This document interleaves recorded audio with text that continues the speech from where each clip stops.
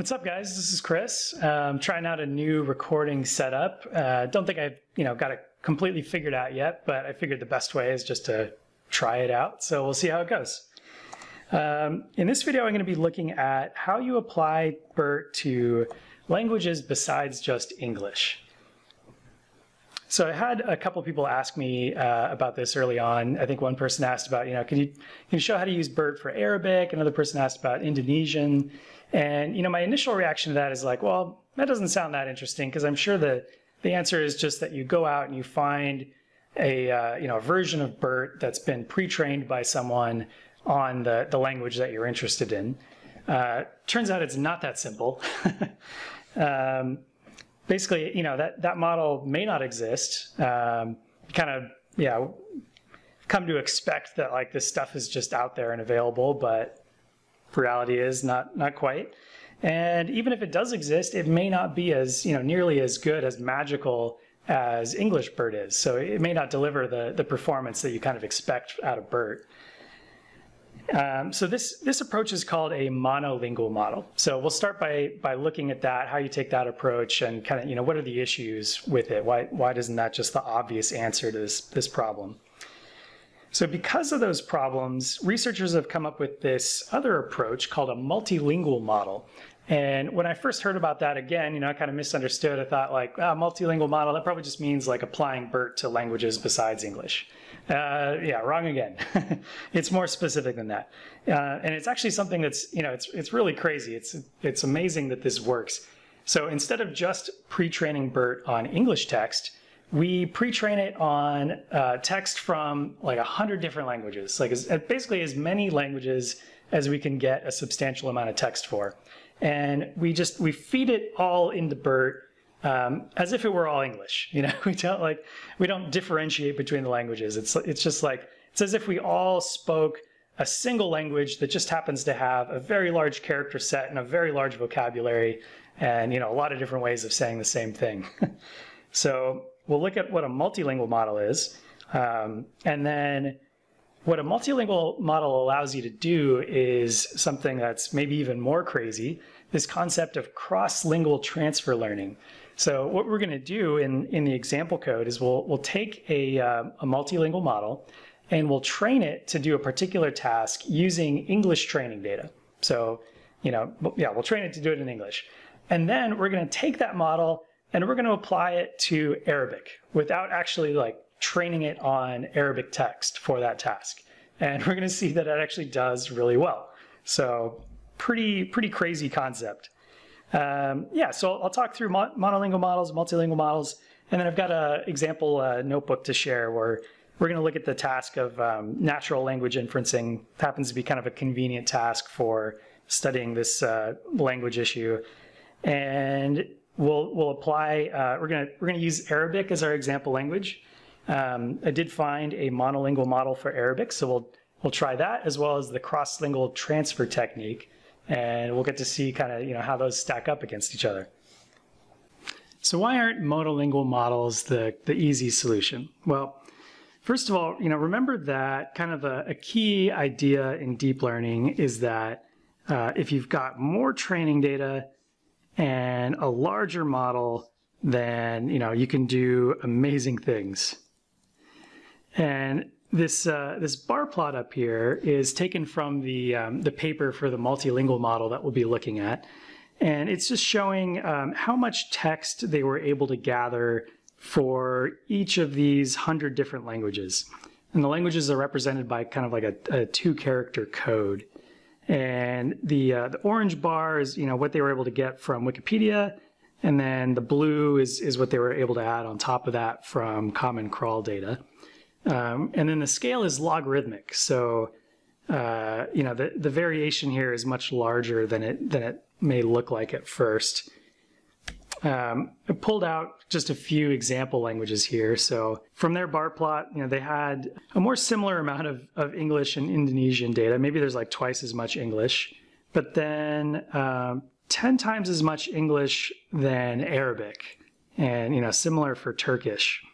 And then it goes down, substantially on some of those other languages further down the plot. So essentially, there's this huge variance in the amount of text available in different languages, and that just puts other languages at a disadvantage compared to English when you're training a deep neural network like BERT. And then, of course, the other aspect of the resource problem is the financial one. It's really expensive, both in terms of hardware and engineering effort to pre-train a BERT model, and there's a lot of different languages. So, that's not an insurmountable problem, but it certainly helps motivate this multilingual model concept over the monolingual one.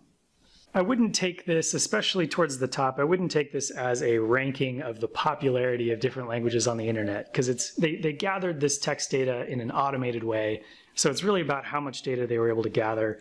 There's an interesting data set that I came across while I was working on this.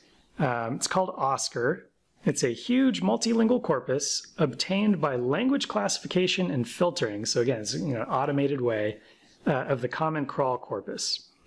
And then they've got this table down below where you can see all the languages. I think they have like 160 or so. And they show the number of words they were able to take from Common Crawl, the size of the file, and then they did some deduplication and share that as well.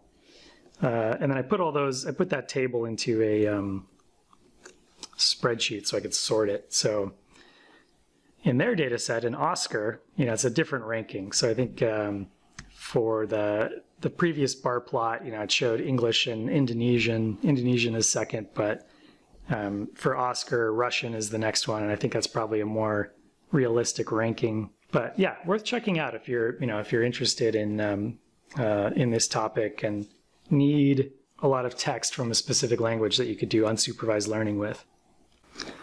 Okay, so there are a couple ways in which we can try to use existing machine translation models to help with the language problem. And I am going to focus in this video on the topic of multilingual models, but I thought I'd at least mention a couple translation techniques so that you're aware of them. The first is that you could use a translation model to translate the application text in your language into English and then use English BERT. So we could take some Arabic text, feed it through a translation model, get some English text out of that, and then we can just feed it into English BERT with whatever our application is, classification maybe. Another way that you can use translation to help that I think is really cool is to use it to augment your training data. So let's say you're doing something like, you're trying to classify user-written comments. You're trying to find the ones that are toxic, right? Like insulting or hate speech, things like that. So maybe you've got this small data set of real text written by users that's labeled in Arabic. But then there's also this giant English data set out there, right? There's the Wikipedia Toxic Comments Challenge data set, and it's got a ton of labeled data. So you can take that data set and feed it through a translation model, and now you've got this giant labeled Arabic data set that you can use to augment your training process. So you'd feed in both the translated text as well as the real text into your model when you fine-tune it for your application. And in the benchmark that we're going to be looking at in the example code, they actually provide translated versions of the training text. It definitely improves the performance of your model if you kind of augment your training with that data. So maybe the limitation here is that maybe there's not a large labeled English data set for your application. But if there is one, then this is a great technique. Now let's talk about the approach that's the actual focus of this video, which is multilingual models. And I think the explanation that I gave in the introduction pretty well covers it. Basically, the original BERT was trained on English Wikipedia, as well as this data set called Book Corpus that was a collection of self-published books scraped off the web. So with a multilingual model, really the only difference is that we, instead of just training on English, we give it, text from every language. And again, we don't do anything, to explicitly tell BERT what language we're giving it. We just feed it all in.